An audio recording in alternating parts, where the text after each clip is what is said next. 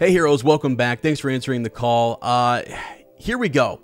Sir Matt, we're going to start talking about the prologue. You and I just had a little conversation about the idea, like, what do you do with the prologue to the Eye of the World? Lews Therin, the Age of Legends. How do we incorporate that? How is Rafe Judkins going to incorporate that into the show? It's a great question, right? Yeah. You know, there's a lot of possibilities. One possibility is you don't, and you I mean, you think about we know that it's 8 episodes, right? Just from that video where he came out, that JordanCon video. So, right. Or you go with, I think back to Game of Thrones, right? You think about and just trying to find a TV show of this scale that's similar. So I think Game of Thrones season 1, episode 1, the prologue in that. They show the men walking out, they get attacked by the White Walker, and then that's kind of it. In that, though, you kind of have to show it because then you immediately cut to, Ned Stark cutting the guy's head off. That's so right. You need that. Okay, here you go. I mean, they could have necessarily not done it, but just like, oh, he's a deserter from the wall, and you could have skipped that out. Yeah, that's true. That's true. But so here, I think you could cut it out and save it for later if you wanted. But if you did want to show it, maybe it just starts with like almost you think like a battle right between Lews Therin and Balsamon, and it's just them kind of going back and forth or something, or I don't know. I mean, yeah, I like that. I like that thought a lot. And what I was thinking was more sort of like how the Lord of the Rings started. Like even though it's movies, it kind of starts off with Galadriel talking about the rings. So then you used someone who, when you first started, watching that, like, you don't even know who that voice is. It doesn't even register until later on. But it was that's a pretty big deal. And she's giving you an intro to the past, and just sort of you're seeing flashes of it in images, maybe not quite like you see like the 9 step out with their rings, and the dwarves step out, and then the elves step out, and that was enough. You showed some people, they step back into the shadows, they step back in, step back out. I mean, maybe they do something where they show a council there. They show some of these old Aes Sedai. They show the 100 companions. Maybe, like you said, they show a bit of war with like a voiceover that's happening. And then I don't know if we're going to get any of that actual dialogue with like Lews Therin.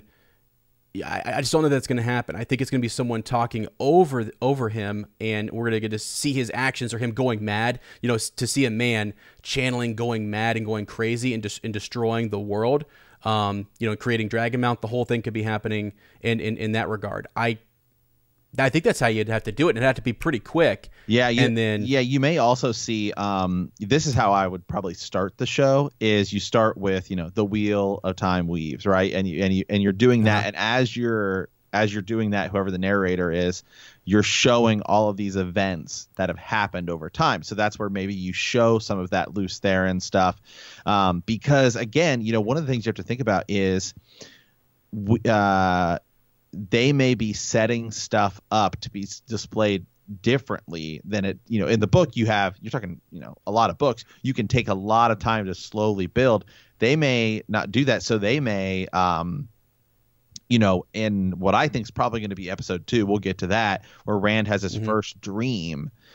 He may, instead of be dreaming as much of Balsamon, he may be dreaming himself as Lews Therin a little bit more, just so you can kind of introduce that character a little bit more. Yeah. So his dreams may be totally different than they are, because you've got to think, if this is going to be maybe 8 seasons instead of 14 or whatever, then you've got to really kind of speed things along. So a lot of these things may happen a lot quicker than I think we read in the books.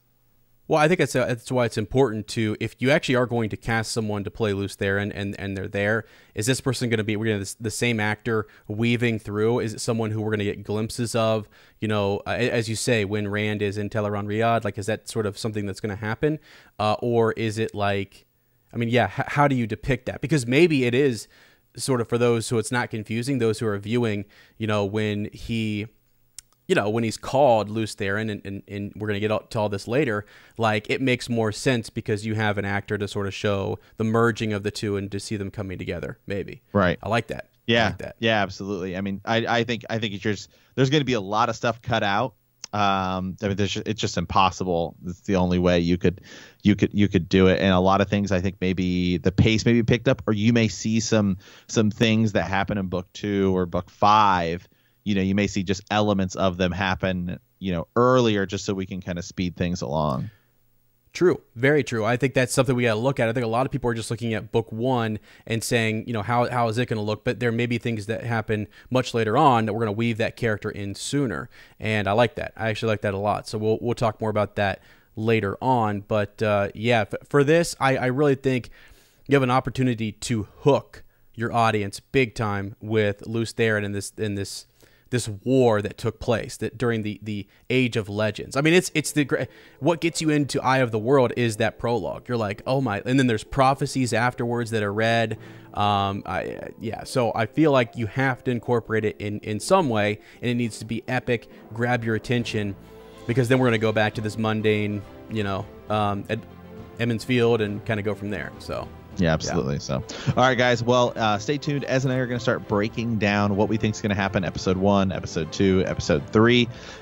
So stay tuned for that. And thank you guys for watching. And remember that the horn has sounded.